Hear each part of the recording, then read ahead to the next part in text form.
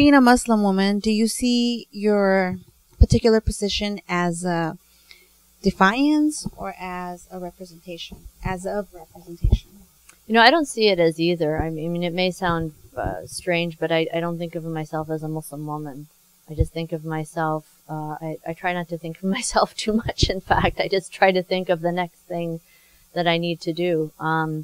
You know, I wasn't elected as the president of ISNA to be the woman president. I was elected as president to serve my whole community, men and women, children and adults, and to look at how we can be a caring, loving community.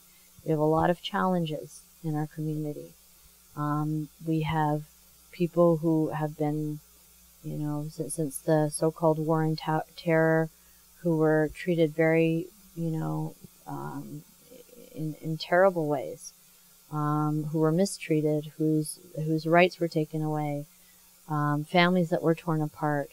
At the same time, we have some, you know, fanatical, ideological people who are trying to inject these hateful ideas into our community. So we've got this kind of from both sides, and our responsibility is to respond with, not just with ideas, but with a sense of love and compassion that manifests itself in our mosques, in our Islamic centers, in our schools, in our organizations, so that we are a place of love, friendship, brotherhood, and sisterhood. And I think that's, you know, I've learned about love and compassion and mercy from as many men as I have from women. You know, you see that kind of compassion and kindness everywhere. And so I look to all members of our community to work together to build that. The Quran says the believing men and the believing women are partners with one another, awliya. They're partners with one another in joining the good and forbidding the evil. So this is our goal. And if I can help sort of shore up that half of that equation that sometimes has been forgotten or marginalized, then I'm glad to do it.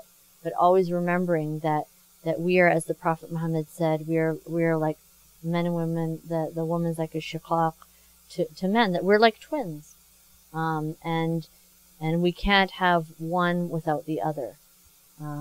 So inshallah, there, you know, all the other wonderful women who are out in our community, who are working, who are teaching, who are serving, will continue to be recognized and acknowledged. And that's really my final kind of plea, is that people would open their eyes and simply see what we already have, the richness that we already have, because there are amazing women in our community who are serving, are very humble and modest, so they're overlooked, and they like to be overlooked because they have a deep sense of humility based on their spirituality.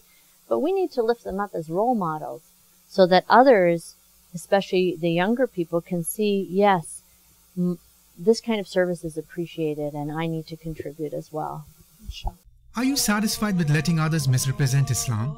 No. We must do something. Support 877 Why Islam project. They have put billboards in over 40 cities, hundreds of subway and bus ads.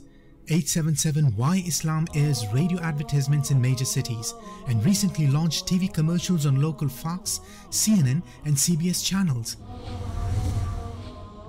Send your donations today.